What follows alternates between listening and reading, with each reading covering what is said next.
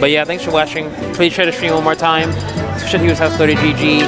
Smackdown 125, School's Over edition. We're gonna finish out the night with again Black Rose and rematch coming up for you guys. So hang tight, don't go anywhere. We'll be back. I'm gonna bite that hand off, and we'll see you around. Peace out.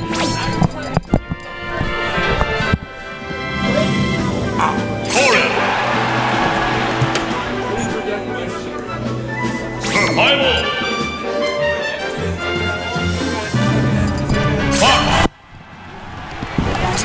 Hola, everyone. Alright, it's always tough getting the throw in this. Are we actually jumping right into this match? We didn't even get a chance. Yeah, we're jumping straight in. There's no chill and smash. Come on. Alright, so here we go. We have Mugi as Corrin. And is this T? I think. No, it's not T. Oh, it is T. No, I was right. Okay, cool. Yeah, I've heard about him. I've heard about him. He's a really good fox. Alright. No, this matchup, I played Mugi in this matchup a few times. You really just want to focus on whiff punishes against Corrin, because if Corrin spaces her aerials on Fox's shield, it's safe. Like, especially back air. Back air, she kind of pushes herself away, and it's just really hard to punish, just even with the dash attack out of shield. Obviously, you got to mix up your recovery as much as possible, because Corrin has a lot of ways to beat side B, and you know. It's rough. Like, if Corrin gets a read on your recovery, you can die really early. Oh, yeah, for sure. It seems like Fox is actually playing really aggressive, and it's actually working out for him. Of course, yeah, you can be aggressive against Corrin, but it has to be smart aggression. You know, like what he's doing right now, he's staying in his face, but not necessarily pressing buttons. Not until he's sure that he can get a hit.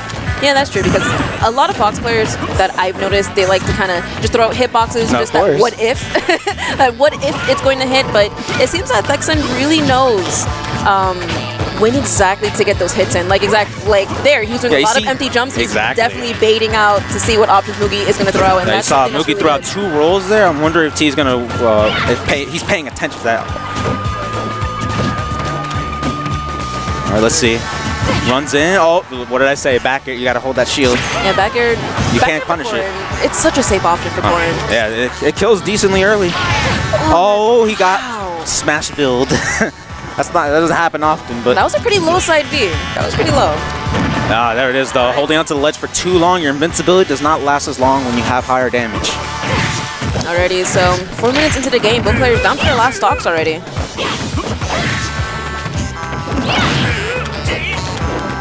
Alright, great options from Mugi. Yeah, it looked like Mugi was in the position to punish that dash attack. Decided to play it safe. I don't blame him, because Thexan has been kind of checking him a lot. And you saw that right there. He read the side B. If he got that nair to neutral B, that was it. That's the game. That neutral B kills really early, so. Alright. Yeah, another thing about this matchup, Fox really needs to wait in between his combos sometimes. Like you saw there that Mugi was able to nair out of that up tilt string. If you wait for the nair, you can get an even stronger punish. So. Oh no, he didn't mean to do that actually. I'm guessing he meant to turn around grab. Oh, once again the side beat. Able to get away with it though. So this is basically even because it's pretty even. At this point, I think both players can actually kill each other at any moment. All right, there's Mugi. I'm trying to go for the 2-frame once again. Oh my goodness, wow. Man! Again, I think Corrin side B has projectile priority, but that's it. Wow. That's it. Back air is such a strong tool for Corrin. Again, man, you gotta be aware of that. Hold your shield. You gotta hold that shield. All right, so definitely really well rushed into game 1. Yeah, that was pretty fast. Really fast. I don't think we even did proper introductions. Yeah. So, how are you feeling tonight, Black Rose? I'm doing great. It's a little tired myself, but these matches always get me really excited. I know, right? Adrenaline rush. Exactly. All right, game 2, back on Smashville. I mean, actually, no. Town and City, Town and City. Again, a pretty obvious counter pick. You know, Fox kills at the top pretty early. You know, hopper strings on the platforms. You know, and platforms can help his recovery, which is, you know, pretty linear. So, exactly, that's it. Multiple things that help Fox in this matchup. So far, though, it's not looking like that. 43 down, at least like 40%. All right, but I'm really loving the use of the lasers from Fox, especially when he's far into neutral. Just laser it up, just rack up that damage. Yeah, you have to use that at a certain distance. It's not like previous games where you can auto-cancel them. So that is true. That is true. Oh, there we go. See what I'm talking about? Wait for that nair. That's Corrin's main combo. Oh wow! Combo breaker. Once again, like you said, they're using purple pivot lasers. Yeah, he's deciding to play it a bit more defensive, and I like that decision. Yeah, because, I mean, game one, the aggression was working. He was doing smart aggression, but it seems that Mugi's kind of adapting to that. So he's going to have to change up his Near the end, that's what cost him the game. He ran right into that back air. And when he wasn't keeping his guard up. See, you cannot punish that back air. You try to shield grab. It doesn't work. Ooh. Unless you power shield. You can power shield and buffer a dash attack to punish it. But other than that, nope. 50-50, nope. Doesn't bite. Alright, Thexan's really trying to fish out an option for Mugi here. Oh, if he got the landing hitbox up downer, that would have been it. I'm sure you know about frame canceling, the mechanic frame canceling. Basically, if you for some characters, if you land with the aerial at the hold up. Oh. And side B is going to do it. I'll keep this brief, but when Fox gets the landing hit of down air, when his opponent is not shielding, it gets less landing lag, his down air. It gets reduced to like 18. 18. Okay. Well, I'm a Rosa main, and that's the same thing with Rosa when she does land with Nair. Luma spins around, but she doesn't suffer any landing. Oh yeah, that's called a lunar landing. Lunar landing, yes. Okay, so is it similar to that then? It kind of. The thing is, Luma, it doesn't have like a grounded state. She's technically always in the air. That's true. So that's why she's able to throw out an aerial, unlike Rosa. When, you know, if Rosa's near the ground, she's not gonna, no hitbox is gonna come out. That's true. But anyways, even game. The game both players down to their last stocks. Fox at 21%, Mugi at 2%, but Mugi seems to have a pretty solid game plan. Oh my god. He is counterattacking every option that Fox is throwing out there. Fox is really trying to get those lasers out to at least get some sort of damage, but... Yeah, the thing is though, Fox's lasers only do 1%, and Mugi knows that, so he's just like, I'm not gonna rush because I can do the same amount of damage that he did to me with just one combo, so... Exactly, yeah. But you saw, he's about to take the lead, percent lead. Yep. Mugi looking pretty strong here. Yeah, Thexan's got to play very careful here. Mugi's really trying to fish out for... Yeah, if he gets caught at the edge and gets hit by any strong move, he's done. I feel like he's trying to fish out for bears, too.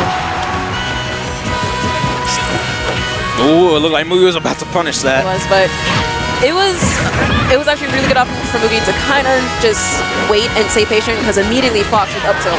Oh, he didn't get the tipper hitbox on the side B, so another lease on life for Thexan. All right, what option do you choose? Regular get up. Mugi decides to back out, keep stage control. Oh, there we go. Wow. Still living though. Ooh, Fox is still here. All right. Nice wait, there it is. Nice wait. Very good execution. Hey, you saw Mugi try to cross him up there, and he just dropped shield and up tilted him. Turning the base. All right, so 1-1. Definitely a very heated match and a really crazy turn of events. It really looked like it was more in Mugi's favor, but Thexan turned it around. Yeah, and again, there's more pressure on Thexan because Mugi, as long as he gets Fox to at least 120, all he has to get is a grab, whereas Fox has to land a raw kill move. Fox doesn't have any kill throws unless you count forward throw at the ledge, like at the very ledge at like 160 or 70 with rage. All right, so it seems that Mugi has chosen a Lilad, and this stage is going to be pretty difficult for Fox because... Yeah, recovery. Or not? I guess this is not the stage you want to choose. I was about to say, I mean, like, it kind of made sense because... That actually scared me for a second. I'm like, wait, did he just SD in the first I actually did kind of get scared too. Wow, okay, cool. But, I mean, like, if he did pick that stage, Corrin does have a lot of platform presence against Fox. A lot of options to really... Oh, we're going to FD. FD, all right. Here's the thing. I understand why he picked the stage. It's a lot easier to trap Fox's landings, but the same is vice versa, you know? Yeah. Fox can easily trap Corrin's landings on this stage as well, you know? And Fox is one of the best characters at trapping landings.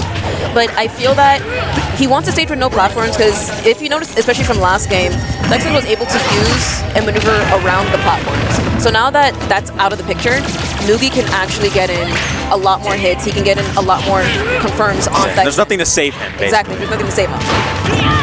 Oh, right now, look at what I'm talking about, though. You know, he's getting these landing traps. But Mugi, nice patience there, but still going to get up tilted.